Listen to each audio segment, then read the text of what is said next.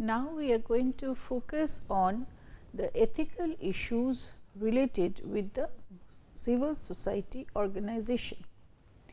Now, when we understand the civil society organizations represent the interests of the human beings and also non-human entities, then the ethical issues starts with first recognizing the CSOs stakes in the what they are claiming, and this becomes a problem majorly with the promotional types of CSOs, because when it is a CSO which is sectional CSO, means representing the views and interests of a particular section of the society, then they can establish easily their stake by telling like these are the my constituency. But when it so they can easily establish their stake by claiming like these are their constituency. But when it is a promotional CSO, because the membership belongs to the based on the similar interests shared by the members, and it is membership is from the outsiders, and they are representing a particular issue at hand, then to establish their stake it becomes difficult, because they cannot directly point to like I am representing this part of the society. But in many cases it so happens like the CSOs tend to self declare themselves as stakeholders in a particular issue by issuing statements, launching campaigns, and initiating some kind of action towards the corporation. And then it becomes difficult for the organization to understand whether they are truly the stakeholders or not, and whether to recognize them as a stakeholders or not. We have to understand, self declaring does not necessarily lead to recognition. And so how then the organization is going to understand who are my stakeholders? We have already discussed this earlier when we are talking of stakeholder like selections based on like if there are 4 or 5 CSOs who are coming and claiming at the same point of time, I am your stakeholder and you have to answer to my needs and demands. Practically it is like not possible for the organization to answer to the demands of all the CSOs at a single point of time, because there are limitation of time and of course resources are there. And so a selection has to be made based on whom do I select as the CSO, or groups of CSOs whom I am going to listen to and answer to their demands, and try to see what they are speaking about. So, in order to do that, the instrumental theory of the stakeholder, as we discussed earlier, this comes to help. The normative theory does not help us to that extent in selecting the CSOs and like narrowing down and finding out who are important for me. The instrumental theory, if you remember, it talks of the CSOs selection based on like what is the importance of issues that they are talking of, and is that issue, how much does it affect my business, or how much do I get affected by if I am not responding to their needs and all.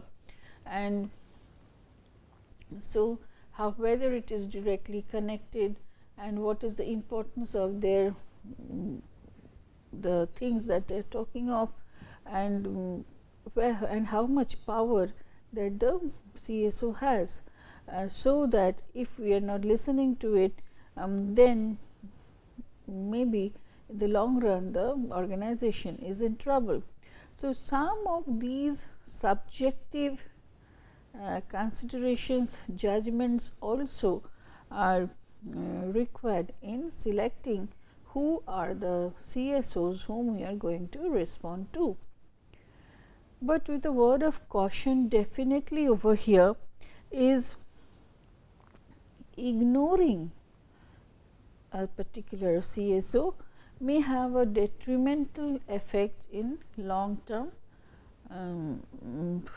or a long term consequences, because a CSO which may be weak today, whom you may feel like is not representing an important issue now, but if specifically for the promotional groups of CSOs, so they may go out to the media and the publicity, negative publicity of the organization, like our interests have not been taken care of, we have not been given proper recognition and all, may be damaging to the reputation of the organization and may have a long term detrimental effect. So then how can this recognizing CSOs be done? It is a very rigorous task. It requires lot of patience and lot of understanding, good judgment to understand this. But of course, it may start with, instead of just ignoring some CSOs, the initial step may start with to listening to their problems. So if somebody's problems are listened to, it gives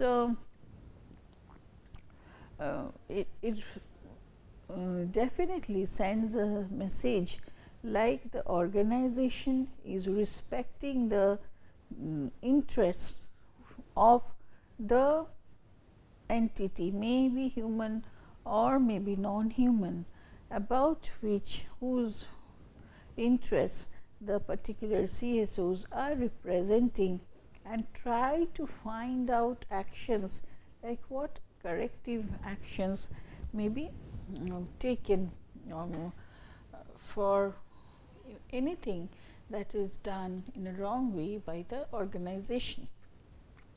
So opening up a dialogue or trying to listen to what the CSOs are trying to represent may help to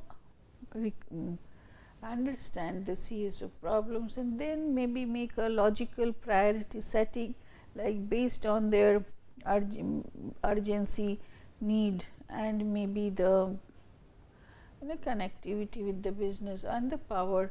You take up certain issues first, and then second and third, and so some planning is done to answer to the needs and the the interests of the groups, like which the CSOs are representing. But ignoring CSOs may have a detrimental effect. So the different tactics taken by CSOs to make themselves heard to the organizations, the corporates could be like indirect actions and could be direct actions. So, when you are talking of indirect actions, these are like they are focusing, they are publicizing certain news about the organization, certain reports about the organization, which may have sometimes be providing misleading information. So, these are indirect actions which may affect, if not done with the honest intention, the reputation of the organization. Violent direct action involves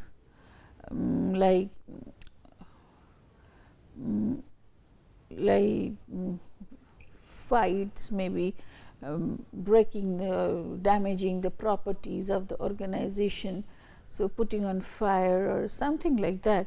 So, which are often illegal, but it generates, like the most of the publicity. But we have to understand, when the if it is an communication of two responsible parties with each other, then is this action at all civil, can be termed as civil action at all. So, we are here focusing more on the non-violent direct actions in terms of like demonstrations and marches, protests and boycotts, then non-violent sabotage and disruptions, stunts, picketing, occupations. These are some types of non-violent actions which are chosen to represent the CSOs, to draw the represent the CSOs and draw the attention of the organizations, corporation to the issues that the CSOs are trying to communicate to the corporation and want the corporation to act upon, to take care of the issues and lessen the harm provided by the corporate's actions. Now, we will discuss about one of the techniques, which is very important technique, which is called boycotts. In boycott, and it is an attempt by one or more parties to achieve certain objectives by urging individual consumers to refrain from making selected purchases in the marketplace, maybe for the target organizations chosen. So, boycott the products or services of that particular organization to support the cause of the CSO, for the cause that they are promoting.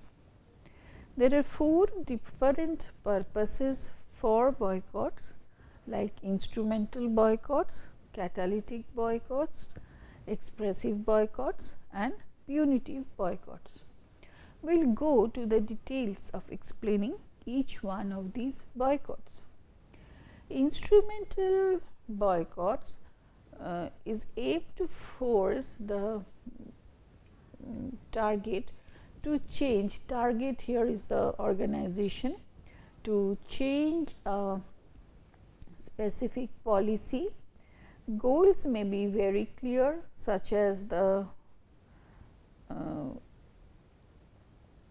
protest against the policy, the introduction of better conditions, etc. So, it is instrumental in getting something. That is why this word instrumental. Second, we are talking of a catalytic boycott. In catalytic boycott, it seeks to raise awareness about the company's actions and policies. So, the boycott itself is a means to generate more publicity. It helps in generating more publicity, which is either for the CSO or for the broader campaign of action against the company. So, it is catalyst, it acts as a catalyst in in something which is happening. It adds maybe more intensity to it. That's why this is called catalytic boycotts. Expressive boycotts are more general forms of protest that effectively just communicate general displeasure about the target company. This form tends to be characterized by a more vague goals, since their focus is more on the CSO and the consumers registering their disapproval. So, this is an expressive boycott.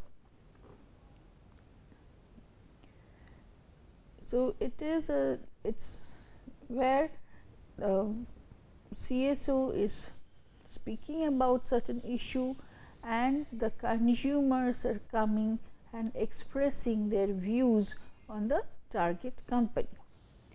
So, punitive boycotts seeks to punish the target company for its actions. Therefore, rather than just communicating about the displeasure, this type of boycotts, the CSOs actively involves in cause the CSO cause the firm a harm, like usually aimed by erosion of sales. So, these could be the four different purposes for boycotts. When you're talking of instrumental boycotts, it is geared towards changing a specific policy. Catalytic boycott may be more geared towards gaining publicity for the CSO and the issues that it is talking of, creating a broader campaign.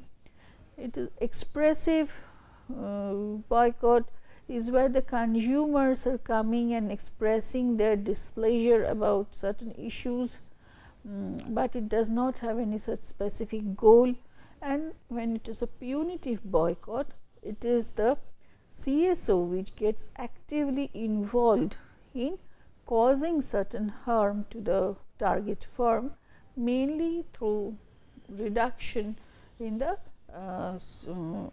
sales or erosion of sales. However, we have to understand, like, irrespective of the CSOs calling for a boycott or not, it is actually the active participation of the consumers, the extent and intensity of the active participation of the consumers will determine whether these goals are actually met or not. So, a number of factors will define whether the consumers will be joining and maintain boycotts or not, including maybe the degree of effort involved in switching to another alternative, the whether the other alternatives are present or not, the appeal of the boycotted product to the consumer, social pressure, and the likelihood of success, like yes, if we are boycotting, then maybe ultimately it is going to improve in the product or for the issue that we are talking of. So, in general, more boycotts are called, but usually less becomes successful. So, like for some of the publicized success stories, there could be hundreds of stories which are not successful. So, this of course is directed to the question like of which constituencies are exactly the CSOs supposed to be representing, then whose cause are they supposed to be representing, whom they are accountable to, and what is the and how they would be advancing regarding their techniques taken. We will be discussing this in details when we are discussing about CSO accountability. But here we will try to see like some of the target company and maybe the main issues and outcomes. Like issues were like, suppose if we talk of the KFC issue, the people for the ethical treatment of animals, PETA, they took up the issue of cruelty towards chicken in the KFC supply chain, and like it has led to some improvement in practices, but the campaign was called off in Canada due to new animal welfare plan, but continues in US, UK and several other countries. So,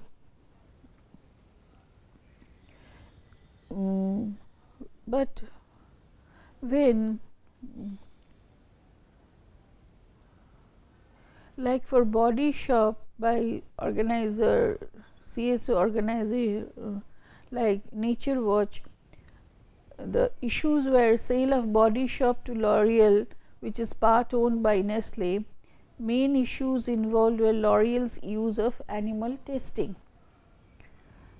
Nature Watch press release claimed that the Body Shop had lost millions in revenue in just 1 year due to the campaign. No change in policy was however done in L'Oreal. So, there are like, you can understand, the protests are there, boycotts are there, campaigns are there, different issues have been taken up, but all the issues may have not like been either resolved in the way by the CSOs that they started the boycott with, or maybe some actions have been taken, but not to the fullest level which the CSOs were expecting. So, that brings us to the discussion of the CSO accountability, where we will try to focus on the issues like the whom are the CSOs accountable to, about their actions, whose interests do they need to speak about, so and whose issues are they supposed to be representing, and what way they are answerable to these groups of people, bodies whose interest they are representing. So, here we are mainly trying to discuss about the stakeholders of the CSO itself. The stakeholders of the CSO are generally the beneficiaries, mainly because it is to answer their interests. The CSO has to represent their interests. The CSOs have been formed. So, the beneficiaries, the donors, the members, the employees, government organizations, other CSOs, and general public at large, who the CSO who support their ideals are the main stakeholders. Recently, however, there are a number of growing organizations similar to CSOs being initiated within the business itself, who are taking care of the responsibilities of the organizations towards the larger society. So, the most of the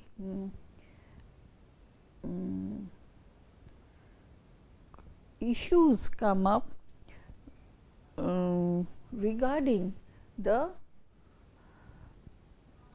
accountability of the CSO to their most of the issues come up regarding the accountability of the CSOs to their beneficiaries. And the ethical issues that become a part of the debate, because it has been found in some cases the CSOs in developed countries who are purporting to represent the interest of those in the less economically developed countries, have been accused of imposing their own agendas on local people without adequately understanding their situations and needs. But this is due to maybe because if it is the donors' money that is targeted, then there are a group of donors who would like to donate money for certain causes which are maybe close to their heart, and maybe not give donations for certain causes. So, if the CSO's own survival is the question which is guiding them at the back of their mind, they may pose like they are taking up agendas of local people, but it may so be the case actually they are speaking of their own agendas and posing like these are the agenda of the local people, even without understanding them or trying to consult them and find out whether it is their true need or not. So,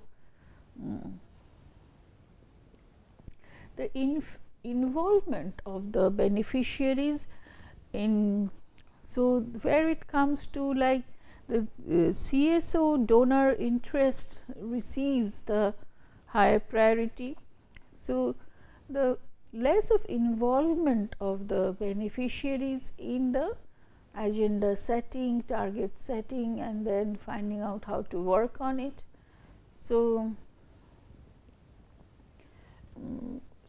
always the search for money, need for financial support, as told, because it's the donors' money, they try to give priority to the donors' interest. So, and that's why this forcing of agendas, and in many cases there are lack of effective mechanisms for the beneficiaries to give a feedback on the CSO's performance, like how they are actually performing.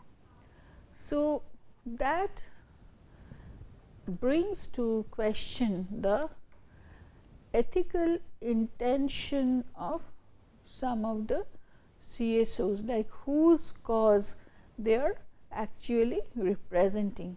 Is it their own cause? For because now you have seen, like from informal type of organization, it has somewhere become formalized and it is functioning like professional institutes, and so the survival of it, so it becomes like is a concern for the CSOs, and because they thrive on the donors' money, in order to give primary interest what the donors are ready to donate for, they may try to speak about those issues only, or selectively look for those issues and speak for those, or they may force these agendas on the local people also, even if it is not there. So there lies the ethical dilemma, and for this there needs to be some like when you're talking of business and CSO relationship, and when you were talking of like the selection of the CSO and maybe finding out who is truly acting for the cause that they are telling, self-declaring that they are representing, this selection requires a rigorous type of research and study to find out are they really accountable to the beneficiaries, mainly for whose cause they are self-declaring like they are representing. In the next section, we will move towards globalization and the civil society organizations. In the context of globalization, what the changing roles of the civil society organizations. Thank you.